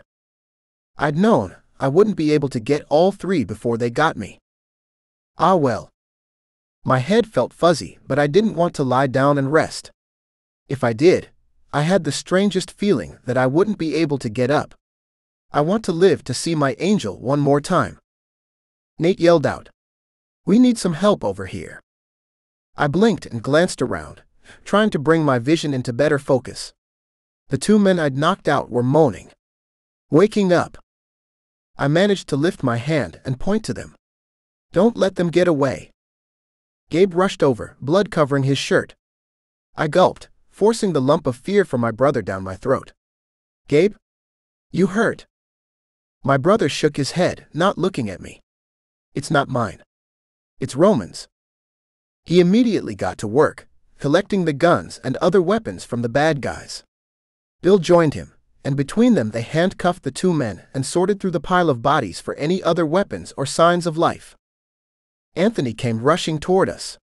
I've called the private ambulance service you guys use. Are the girls safe? Is Rose okay? I suddenly had trouble standing up. My legs were way too wobbly. Nate ripped off his shirt and started wrapping it around my shoulder. I tried pushing him off but didn't have any strength. That hurts. Shut up, Nate whispered, though there was no heat in his tone. Yes, he called out to Anthony. The girls are safe. Bill limped over to me. We'll clean this mess up. You and Roman need to go with the medics. I blinked again, slow motion this time, and dropped forward onto the floor. I couldn't stop myself, and as I hit the tiles, I groaned against the extra pain. Turned out being shot hurt like a bitch. Let me through. Let me through. Angelique's voice screeched like a banshee, and I couldn't help but smile against the cold floor. My angel had come to take me to heaven. Pity, I didn't have the strength to get up and greet her. I heard Anthony say, "Let her through. Come, Angelique. He's over here." I turned my face toward the sound of their voices, but my eyes had slid closed. Angelique's warm hands pressed against my face. What happened? Oh my God, Gabe. You're hurt. Have you called the paramedics? And the police? Shush. I whispered to her, but I was pretty sure she wasn't talking to me. It's okay. She dropped down beside me, her knees pressing against my arm. It's not okay. Her voice was low and intense. This is bad. Really bad. She brought her mouth close to my ear and said, "Don't you dare die on me. Okay? I haven't had time to get my head around all of this, but I can't lose you. Please." Her sob was what caught my heart, and I forced my eyes open. The medics were here, and they were attending Roman. My brother wasn't moving, and Chrissy was sobbing over him, her blonde hair sprawled like a blanket over his face. I forced my gaze up to my beloved. I won't die, I managed to get out. I just found you. Angelique pressed a kiss to my cheek and laughed. The sound was strained, but I appreciated her effort to be positive. My kids are dying to meet you. My 2 eldest girls told all the little ones about you. I tried to smile, but I wasn't sure if I succeeded or not. That's great. 7 kids. I still wasn't sure how to process that one. The medics came over to me and began injecting me with things, then wrapping my chest so tight I wanted to scream at the increased pain. Angelique fell back as they got me onto a gurney and began wheeling me from the room. I must have passed out because the next thing I knew, I was outside in the cold air, the city lights flashing over me. Somehow I heard Angelique's gasp over the ruckus, then she bent down to say in my ear, "I just saw Rose's stepmother. She's here. And I don't think that's a coincidence." The men went to put me in the back of the ambulance, but I called out, "Stop. One moment." Angelique once again bent her head close. "You need to protect Rose," I told her. "This could all be a distraction just to get to her." "Who do I trust?" Angelique asked, and I could have kissed the fates for giving me such a smart, sensible mate. "Anthony and Bill. My brothers and the beloveds. No one else." The medic put his hand on my arm. "We have to go." Angelique stepped away, and I was hoisted into the back of the van. They gave me another injection of something. A painkiller probably, because I couldn't fight the urge to close my eyes again. Moments later, I passed out. Chapter 7. Angelique. The paramedics sped out of sight, and I raced back inside. I had to help Rose. The foyer was full of paparazzi snapping photos and flashes going off. The security was tight, not letting anyone else through. I ran to the elevator and the concierge buzzed me up to the penthouse I'd just come from. My heart was pounding and my palms were slick with sweat. I wiped them down my jeans, my arms shaking with stress. What was I going to do if those men came for Rosé? The doors opened and I walked back into a war scene. There were bodies everywhere. Blood on the floor. Guns piled high. Gabe had said this used to be a mafia gangster's apartment, and the space had lived up to its name. The 3 girls were talking to Anthony, and there were security guards milling around everywhere. I didn't know anyone else, but Gabe's words about who to trust were clear. I knew there were 2 enemies here. One that wanted the Gargoyles dead, and one that wanted Rose dead. Thanks to the attack on the brothers, no one was thinking about Rose. I plastered a smile on my face and hopped over the pools of blood and around the strange men. I'd left my normal life at home, it seemed. I was in the twilight zone now. Angelique, Rose cried, throwing herself into my arms as I approached the group. Is Gabe okay? When she pulled back, her eyes were filled with tears. I was so afraid for him and Roman, but you too. If you had arrived when we were already locked in that room, oh my. Rose's hands went to her mouth. I grabbed her arm. Rose, we need to get you somewhere safe. She cocked her head. Why? She wiped the tears from her face and sniffed. These guys were after our men. I motioned to Anthony to come closer. We need to get Rose out of here. Gabe thinks this could be a diversion. Anthony turned his attention fully onto me. Are you sure? I don't think so. This attack took out 2 of the brothers. These guys were here for the gargoyles. I opened my mouth to say more, but Anthony said, Look, you're new. You don't understand the dynamics at work here. I'm going to help clean up this mess. We can talk later. A growl rose in my throat. I hated nothing worse than being spoken down to, like I was stupid. Or worse, ignorant. I grabbed Anthony's arm and pulled hard, hauling the security guard back from trying to head off. Listen to me, you dumb meathead. I thought you cared about Rose. He shook my hand off but didn't move away. I do, he snapped. She is the only reason I'm here. Rose, step her close. Both of you, stop fighting. This is what they want. To tear us apart. No. I practically shouted, then took a couple of deep breaths in and out to control my annoyance. When I spoke again, I lowered my voice. I know that you all barely know me, but you have to listen to me. Bill walked up and gestured to Anthony, who turned away without a second thought. This time I did growl aloud, letting my frustration show. I turned to Rose. We need to get you out of here. Chrissy stepped close, her face streaked with tears and black mascara. We can't get out of here just now. I wanted to go with Roman in the ambulance or follow behind, but they won't let me out. That made things a little more difficult. I gestured to Bella and Chrissy, bringing the 4 of us together in a girls' circle. Is there another way out of here? The women all went still, then Chrissy said, There is, but I was told not to tell anyone. I grabbed Chrissy's hand and looked at them all in turn. Rose's stepmother is here. I saw her downstairs in the lobby. I told Gabe and he said I need to keep you safe, Rose. Rose whimpered beside me. Don't fall apart, I said gently. We need to think clearly and work together. This attack could be what it looks like, and what Bill and Anthony obviously think. An attack on the men. But it could be an elaborate way of getting to you, Rose. So now that everyone is distracted, and 2 of the men are hurt, this is when they'll try to grab you. We have to get out of here. Just then one of the security guards walked over, his all-black outfit pristine and clean. He obviously hadn't been around earlier for the fight. Miss Rose, he said, as though that was her title.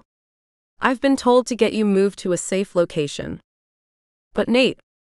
Rose looked over at her mate, who was deep in conversation with Bill and Anthony. It's all been approved, Miss Rose. The man reached for her arm and I slapped his hand away. He blinked at me, clearly surprised. Every red flag alarm bell I had was ringing. This was it. They were going to try and kidnap her. Or kill her in the elevator on the way down. I wasn't letting them get her. Not now. Not ever. I slid my arm into Rose's. Can we go together? I know Gabe wants me safe too. The man's mouth opened and closed a couple of times, as if he didn't know who I was. Or Gabe, for that matter. There was no way a man who'd been hired to look after us wouldn't know who Gabriel was. I didn't shout and cause a panic. The last thing I wanted to do was cause him to stress out and start shooting. It's just Rose at the moment, he finally said, his tone flat. But you're next. I gave him a winning smile. Okay. But just give us a few minutes, okay? The four of us were just saying we need to go to the bathroom. We've been holding on because of the stress. All of you? He asked, frowning. I pulled Rose toward me and fluttered my hands at the other girls. Yeah, look at them. They've been crying nonstop. We're all a mess. Don't worry, there's no other way out of the apartment, so if you wait here, we'll come straight back. The man's shoulders relaxed a little. Okay. But don't take too long. 3 minutes, I reassured him. Then I turned and Chrissy led us out of the lounge area and along the hallway to Roman's room.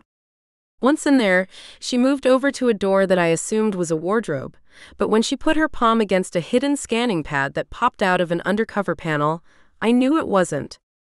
I rushed back to the bedroom door, closed it, then locked it as well. Not that a little latch would stop a well-trained man for long. But it might give us at least a few seconds more. Oh my God, Angelique. You were right. Rose squeaked. He's here for me. Yes. And since we know your stepmother wants you dead, we need to run. What about Anthony and Bill? Rose whispered. I glanced at Chrissy. You got your cell phone or something that we can contact Bill on? Chrissy darted over to the nightstand. This is Roman's phone. I nodded. Take that and everyone else dump your phones. I pulled out the drawer from the nightstand and threw my phone in there. Then they can't track us. The girls did as I said, though I could tell they were reluctant. Why don't I just stay? Bella said. Rafe and Nate will have a heart attack if they can't find us, Rose. She has to leave, I urged. We don't know who's working for Rose's stepmother, other than that guy out there. I'm sure he's not the only one. If they panic and open fire, they could kill us all, including the men who got through the first wave. There was a knock at the door, then a male voice called out, Who's in there? I grabbed Rose's hand. We're going. Me too, said Chrissy, tying her long hair up in a quick ponytail. I'll stay, Bella repeated. And I'll let Nate and Anthony know what's going on. Where will you go? I shook my head. I won't tell you. But somewhere safe, okay? Tell Nate she'll be safe. I promise. On my life. Hey. Who's in there? The man called out again, this time trying to push his way through the door, the thing rattling on its hinges. Go. Bella urged, shooing us into the darkened tunnel and shutting the door behind us. I heard her call out. It's just me, Bella. I won't be long. I'm changing clothes. Chrissy grabbed 2 torches from a basket on the wall, turned them on and handed one to me. Let's go. This tunnel goes all the way down to the ground level, but it's a long walk and there are lots of stairs. I took a deep breath and nodded. Probably a good thing I didn't get many steps in today. Rose giggled, but it was a worried, hollow sound. Come on, I said. Let's go. Chrissy was right, the tunnel was long and dark and cold. But with every step, I felt our freedom getting closer. About halfway down, or I hoped we were anyway, we stopped to take a breath. So where is this going to come out? I asked Chrissy. Please don't tell me we're gonna pop up in front of all those reporters. She shook her head.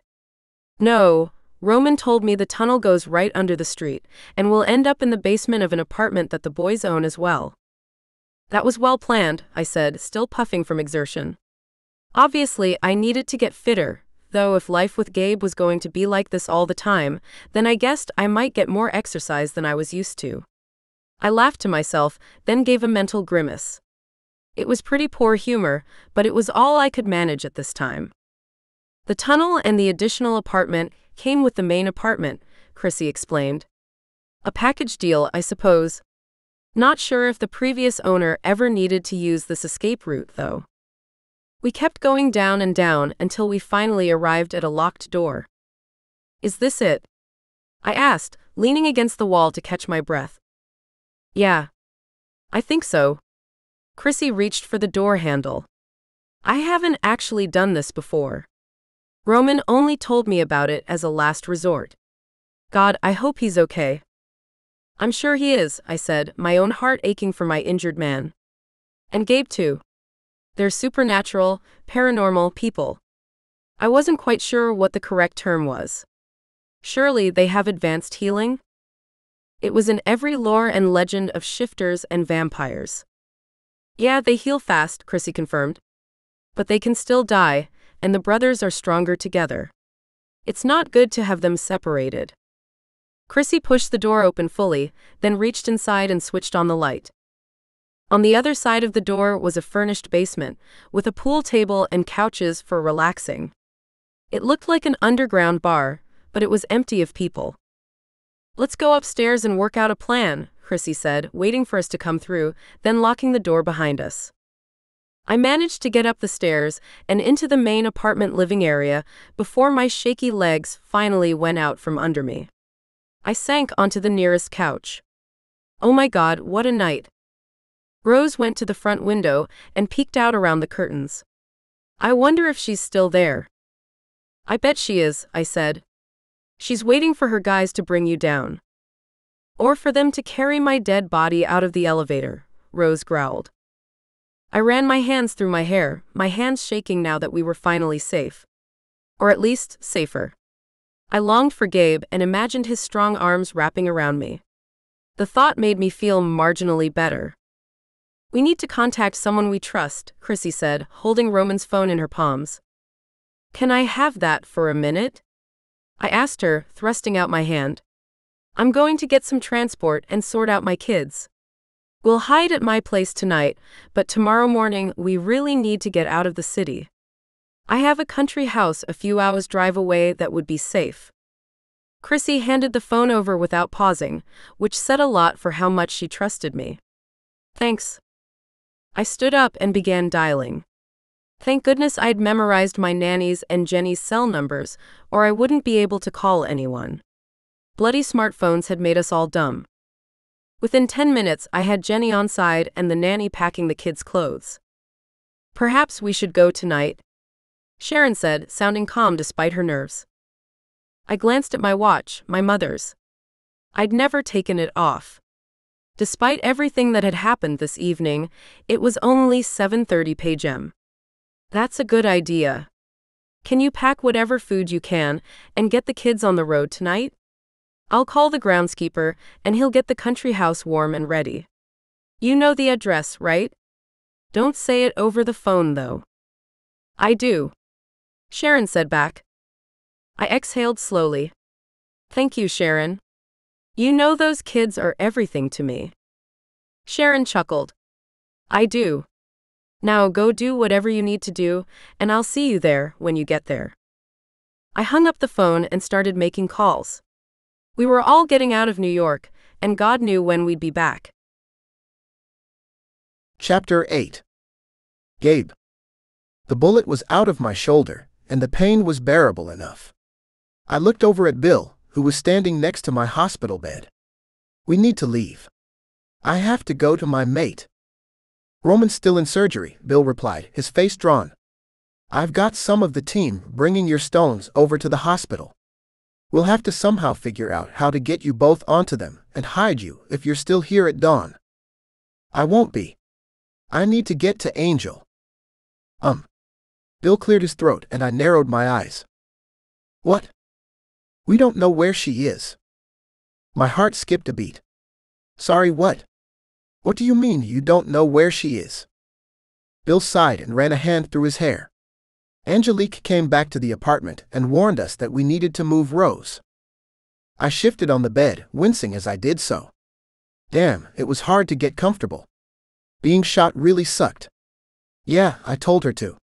We saw Rose's stepmother in the crowd outside. It was Bill's turn to wince. She told us that, but Anthony and I didn't really listen, and then next thing we knew, Bella was being bailed up by a private security guy and the other 3 women were gone. I sat up, but pain shot through me like a lightning bolt. My breath caught in my throat. I swallowed down the groan. I had no choice. I would have to stay here a little longer and keep resting. I lay my head back on the pillow, the monitor beside me beginning to beep thanks to my increased heart rate. What happened? I managed to grind out between my clenched teeth. Rafe ran to Bella's aid and we had the man arrested. He was looking for Rose and had 2 revolvers with silencer attachments. I closed my eyes against the wave of pain and frustration. So Angel was right. He was there to kill her. Yes. Bella stayed behind because of Rafe, but Chrissy got Rose and Angelique out, though the way Bella told it, Angelique was the one who got Rose away from the security guard when he grabbed her. It was your Angelique who saved all of the girls. I nodded, pride in my mate surging through me, though my eyes were still closed. She's a mother. She protects everyone naturally. Bill was quiet for so long I opened my eyes to make sure he was still there. Finally he said, "We needed one like her. The other 3 are all young." I nodded. He was right. So where do you think they all are? The door to my room burst open and Anthony came running in. Chrissy called me. "Check your phone." Bill pulled his cell out of his pocket, then cursed loudly. "What did she say?" I asked, adrenaline surging through my veins. The monitor was going berserk. Someone from the hospital staff would likely be in to check on me in a moment. Anthony's face lit up as he spoke. "Rose is okay. They all are." "Thank God," Bill whispered, not quite under his breath. "Angelique's family has a property outside of the city, about 2 hours' drive from here. They're going there and want us to join them as soon as you're able to be moved." I inhaled sharply, too much pain in my body to consider moving right now. I will heal a lot faster in my gargoyle form. So will Roman. Can you tell the girls we will meet them tomorrow night? Of course, Bill said, standing close to my bed. You need to get everything ready. The transport. The security. I'll do it all, Anthony said, then cleared his throat with a rough cough. I owe Angelique my life. She saved Rose when I didn't. That guy would have got to her, and maybe even killed her before we could stop him. We were so distracted by what had happened to you guys. We thought the threat was over. And well, Angelique has my undying gratitude. I managed to smile, then everything went dark. The next time I opened my eyes, Bill was dragging me out of bed. You need to stand up, Gabe. Your stone is by the window. It's almost sunrise. We've paid for privacy, and there's security everywhere outside this room, so you won't be disturbed. I swung my legs off the edge of the bed and got to my feet, then swayed forward with a lurch. Bill seemed ready for that and pressed into my side. He put my arm over his shoulders. My skin was tingling and the stone was still 10 feet away. We had to hurry. I forced my legs to work, staggering forward. 1 step, 2, 3, 4. Almost. Hurry. Bill's urgency spurred me to launch forward, and he bodily lifted me the last foot. I got both feet on the stone just as the sun hit my face. Bill ducked and twisted out of my grip and managed to not get hurt as my wings became stone and my feet turned to claws. When the transformation was complete, I could have yelled with happiness if my vocal cords weren't frozen. The pain was gone, and I knew that during these hours of rest my body would heal so much faster than when in human form. Hopefully they'd gotten Roman out of surgery in time to stand him on his stone too. I didn't know how bad his injuries were, but I knew that standing him on his stone would be his best chance at survival. When darkness came again, I was so anxious to see Angelique that I was beginning to wonder if there was a way to break out of my gargoyle state before sunset. I'd never tried it before, but today I'd been tempted. Bill returned to stand beside me after being gone most of the day. As soon as I could speak once more, I turned to him. Do you sleep, Bill? His smile was as tired as his eyes. Not today, Gabe. I'll sleep when your family is safe. My chest tightened. Has something else happened? He shook his head. No. The doctors said they almost lost Roman last night, but the surgery went well. And then our team managed to get him to shift. We'll know shortly how well he is. I'm hoping the day in gargoyle form will help him heal as much it seems to have helped you. Bill's cell chirped. He lifted the phone and stared down at it. His sigh of relief was a palpable thing. He's okay. Anthony is with him and he's doing much better. I stepped off my stone and reached for the clothes Bill had laid out on the bed for me. I would have thought Anthony would be with Rose. Rose is safe. Bill said. As are Angelique and her children. The security team has been assembled around them. Only our best. I frowned at Bill, still worried. What about Anthony? He's concerned that Rose's stepmother tracked him down, and that's how she found Rose. Anthony is going to stay in the New York apartment and put all his efforts into finding out who wants you and your brothers dead. I finished dressing and clapped my hand on Bill's shoulder. Thank you, my friend. Let's go. Bill nodded and led me out of the private hospital suite, through the hospital and outside into a black Jeep. Where's Roman? He's coming in another car. I nodded and glanced out the window. We were in full lockdown mode, it seemed. The drive was long, but every mile brought me closer to my mate. My heart sang at the thought of seeing my angel again. When we finally pulled up to a large stone fence and an iron gate, I slid to the edge of the seat and peered out the window. This is it. The gates opened to reveal a long, twisted driveway. Yes, Bill said, as taciturn as always. I reached for the bottle of water he'd placed for me in the cup holder, taking a sip to wet my dry lips. I needed a drink, and I needed a fresh steak, but what I most needed was to feel my mate's body against mine. To hear her voice and know that she was all right. The Jeep pulled up next to a huge manor house, 2 stories high with 20 windows on each level. I gulped as I got out, studying the windows. There was no way that glass was bulletproof. The front door opened as I jogged up the stairs, and Angelique came running out.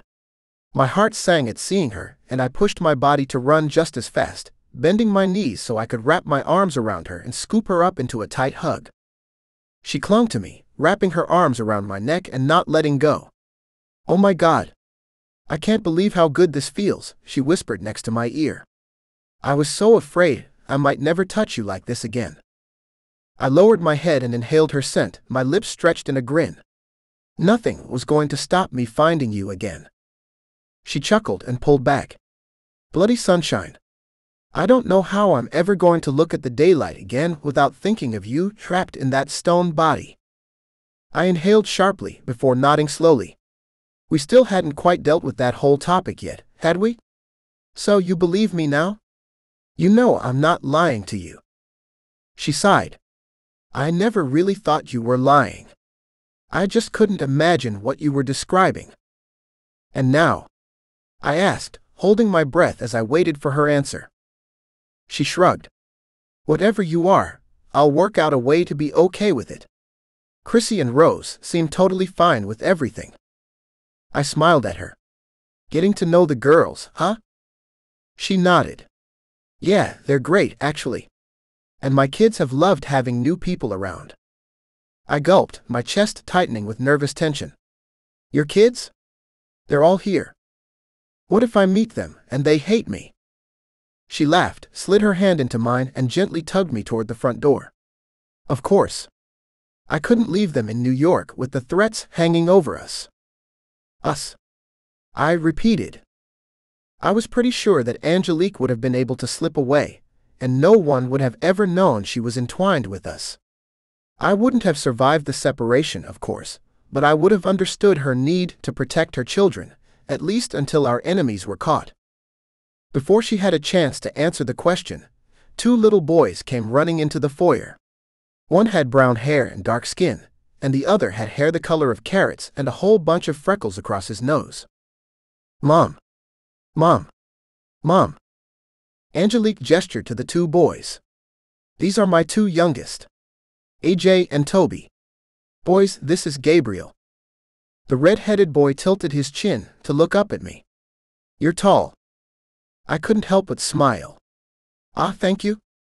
What do you 2 need? Angelique asked.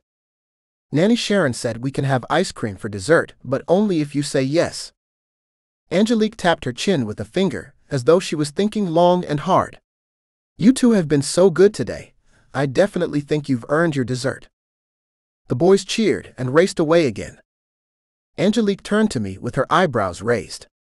Ready to head for the hills yet? I frowned at her. Excuse me? Her grin was a little lopsided as she stared at me, and I noticed dark smudges beneath her eyes.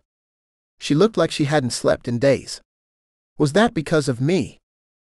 Most guys would run away the moment I mentioned the kids, let alone met a few. I tried not to laugh. It was probably a true statement as far as most other guys. But it didn't apply to me. I reached out and took both of her hands. You are severely underestimating the power of our bond, Angel. But once I take you to bed this evening, you'll understand. Her pupils dilated and her lips separated on a gasp, inviting me in. I dropped my head to kiss her, stealing her breath while she stole my heart. Mom. We were just, oh. Angelique pulled away and let go of my hands as well. Yes, sweetheart? I turned toward the teenager I'd met the other night at Angelique's home in New York. Good evening, Jenny. Hey. The girl grinned back at me. We're, gonna take the young ones up for bath and bed and stuff. Angelique glanced at me and asked, wanna meet the whole family? I reached for her hand once more, not willing to be apart from her. Yes, I was nervous, but I would never run. Not when it came to Angel. And her children. Lead the way. Chapter 9. Angelique. The kids all took to Gabe like little monkeys to a tree. They fawned all over him, giggling and laughing, trying to feed him ice cream while he tried to explain he couldn't eat it. When they were all finally bathed, dressed in pajamas and in bed, my stomach was sore from laughing so hard. Good night, girls, I called out to Piper and Lottie, my 10 and 11-year-olds. Night, Mom. This house was huge, but with Rose and Chrissy here, a bunch of security guys, and now the men staying with us too, all the kids had to double up and share rooms. I closed the twins' door and turned toward my room. Gabriel was standing in the doorway, leaning against the frame with his shoulder. Bedtime? My breath caught in my throat, and my pulse fluttered in my chest at the seductive look in his eyes. Yes. Everyone else was tucked away in their bedrooms, and each of the gargoyles' shifting circles was set up for sunrise in their respective safe spaces. Gabriel's had been set up in my room while we were getting the kids ready for bed. I walked along the carpeted hallway, the walls lined with paintings and old photos my mother had framed. Your house is beautiful, Gabriel whispered as I stepped closer. But not as beautiful as your kids. I laughed, surprised by the comment. I'd assumed that he was about to give me the compliment, but what he'd said truly warmed my heart. Thank you, I totally agree with you, of course. Gabriel drew me closer. Shut the door. I need you. I pushed out my arm, shoving the door shut with my hand. There were so many questions going through my mind. About the kids, and how long we were going to stay here. About the men hunting the gargoyles, and those after Rose. But I pushed the questions aside. Between my inheritance and the Gargoyle brothers' money, it was obvious that unlimited security and private tutors were not out of the question. Gabe's hands feathered down my arms and wrapped around my waist. I slid my arms around his neck and pulled him close, kissing him deep, tangling our tongues until I knew his taste. He lifted me up and carried me to the bed. I couldn't wait to be closer. He was going way too slowly for me now. I tore at his clothes, needing to feel his skin against mine. He leaned back to help me, pulling his shirt up over his head, then unbuttoning his trousers and dropping them to the floor. I couldn't help the way my face heated with a blush as I stared at him. His body was fucking magnificent. All hard angles, big muscles, and smooth skin. But I didn't get to stare at him very long before he grabbed the hem of my sweater to drag it up. I raised my arms so my top came off quickly, then my leggings and shoes. When I was down to my underwear, I paused, unsure that I wanted him to see all of me. This bra did a great job making my boobs look good, and my tummy was hidden with these knickers. How about we turn the lights down? I suggested, already moving toward the light switch for the main overhead light. I then flicked on the lamps beside the bed, softening the starkness. The light in the room was dim now, which was disappointing because I couldn't see him super well, but at least I would look better in the darkness too. Gabe stepped closer. You know I have better vision in the dark. I groaned. Damn. Really? He chuckled. You are exquisite to me, you know that? Perfect. Fate designed your body, your heart, your mind to suit me, and I you. I couldn't imagine a more beautiful woman than you. I wanted to rebuff his beautiful words, my own insecurities rising up to eat at my happiness.